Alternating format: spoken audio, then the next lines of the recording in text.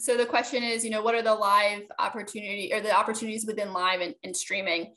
And over the last 18 months, it's really changed, right? Cord cutting has accelerated, as we all know, and more viewers are watching content solely on, streaming devices, including sports now. And that hasn't been the case, always. Within MVPDs specifically, the Dishes, the Fubos of the world, more and more live content is becoming available on their applications, and more viewers are fully cutting the cord and watching it there. In fact, in 2021, there were almost 58 million viewers who watched live sports within this environment instead of the traditional linear TV way. However, one of the biggest misconceptions still is that people think they need the traditional cable access to view this content. And as stated, this is not the case anymore. And technologies are able to fuel the ability for these platforms to monetize that type of content. So tell us about the solutions on the programmatic side that are coming into focus, that are being used, and that you're in the market with. Yeah, for sure. So historically, most digital ad content, right, you've been able to know and expect certain volumes of people coming to that content, whether it's display, whether it's video. It changes. Live obviously creates a brand new environment. There is an unpredictable number of people that may be viewing live content at any given time. The number of ad slots is also not predictable. There could be, a 30-second timeout, right, in a football game, or there could be a minute and a half long timeout in a football game, and that's not known ahead. And so being able to solve for that looks different than solving for any other viewing that consumers do across the internet in multiple ways. One, for the publisher themselves, right? The unpredictability isn't easy, and their biggest fear is that an ad slot doesn't show up.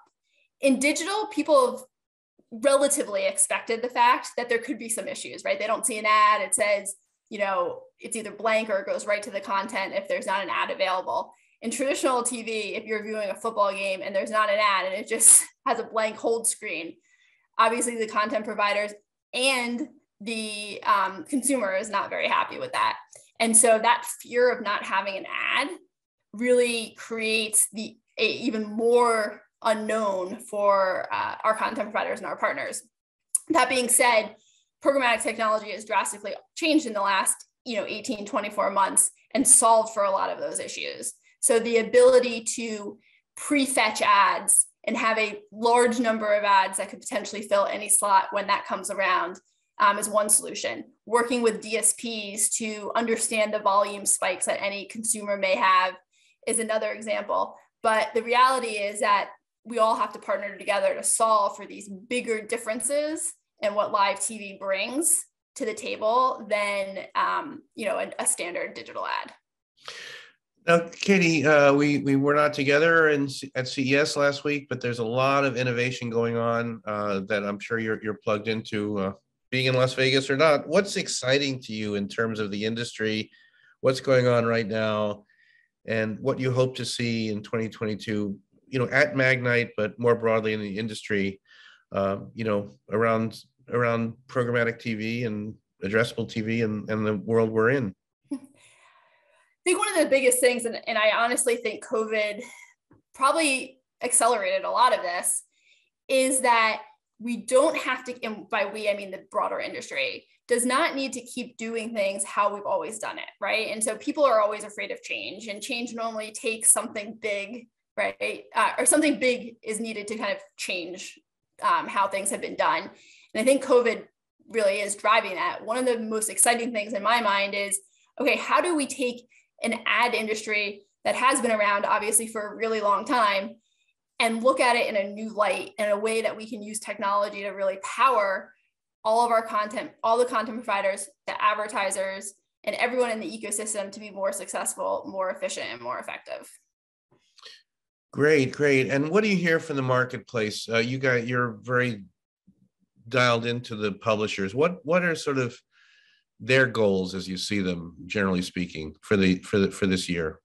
Yeah. So, the MVPDs have always kind of sit in a digital world. So for them, it's how do we innovate? How do we drive the, general viewing behavior in this change, right, together.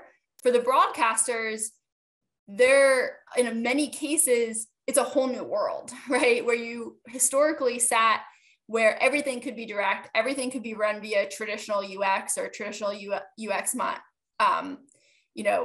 system.